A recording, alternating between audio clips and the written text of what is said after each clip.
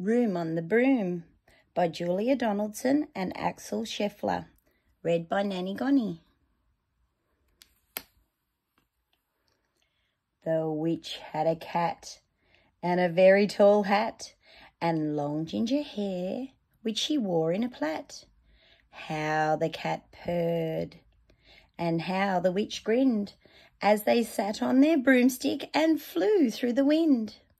But how the witch wailed and how the cat spat when the wind blew so wildly it blew off the hat.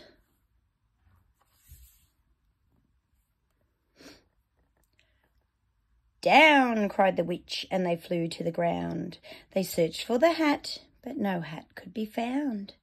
Then out of the bushes on thundering paws there bounded a dog with the hat in his jaws. He dropped it politely, then eagerly said, as the witch pulled the hat firmly down on her head, "I am a dog, as keen as can be. Is there room on the broom for a dog like me?" "Yes," cried the witch, and the dog clambered on. The witch tapped her broomstick, and whoosh, they were gone.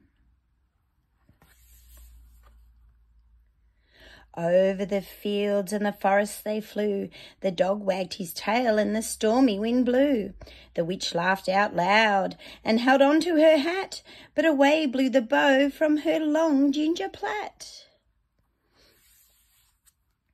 "Down!" cried the witch, and they flew to the ground. They searched for the bow, but no bow could be found. Then out of a tree, with an ear-splitting shriek, there flapped a green bird with the bow in her beak. She dropped it politely and bent her head low, then said as the witch tied her plait in a bow, "I am a bird, as green as can be. Is there room on the broom for a bird like me?" "Yes," cried the witch, so the bird fluttered on, and the witch tapped her broomstick, and whoosh, they were gone. Over the reeds and the rivers they flew. The bird shrieked with glee, and the stormy wind blew. They shot through the sky to the back of beyond. The witch clutched her bow, but let go of her wand. "Down!" cried the witch, and they flew to the ground. They searched for the wand, but no wand could be found. Then all of a sudden from out of the pond leapt a dripping wet frog with a dripping wet wand. He dropped it politely, then said with a croak, as the witch dried the wand on a fold of her cloak, "But I am a frog, as clean as can be. Is there room on the broom for a frog like me?" "Yes," said the witch, so the frog bounded on. The witch tapped her broomstick, and whoosh, they were gone. Over the moors and the mountains they flew. The frog jumped for joy, and the broom snapped in two. Down fell the cat and the dog and the frog. Down they went tumbling into a bog.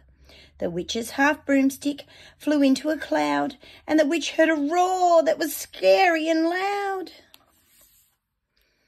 "I am a dragon as mean as can be, and I'm planning to have witch and chips for my tea." "No!" cried the witch, flying higher and higher. The dragon flew after her, breathing out fire. "Help!" cried the witch, flying down to the ground. She looked all around, but no help could be found. The dragon drew nearer and, licking his lips, said, "Maybe this once I'll have witch without chips." But just as he planned to begin on his feast, from out of the ditch rose a horrible beast. It was tall, dark and sticky, and feathered and furred. It had 4 frightful heads, it had wings like a bird, and its terrible voice when it started to speak was a yowl and a growl and a croak and a shriek. It dripped and it squelched as it strode through the ditch, and it said to the dragon, "Buzz off, that's my witch."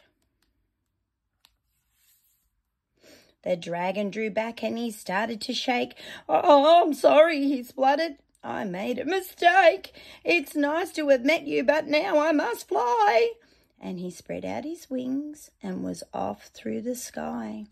Then down flew the bird and down jumped the frog. Down climbed the cat and, "Whew," said the dog. "And thank you, oh thank you," the grateful witch cried. "Without you I'd be in that dragon's inside." Then she filled up her cauldron and said with a grin, "Find something, everyone, throw something in." So the frog found a lily, the cat found a cone, the bird found a twig, and the dog found a bone. They threw them all in, and the witch stirred them well, and while she was stirring, she muttered a spell. "Iggity, ziggity, zaggity, zoom!" Then out rose a truly magnificent broom, with seats for the witch and the cat and the dog, a nest for the bird and a shower for the frog. "Yes," cried the witch, and they all clambered on. The witch tapped her broomstick and whoosh, they were gone.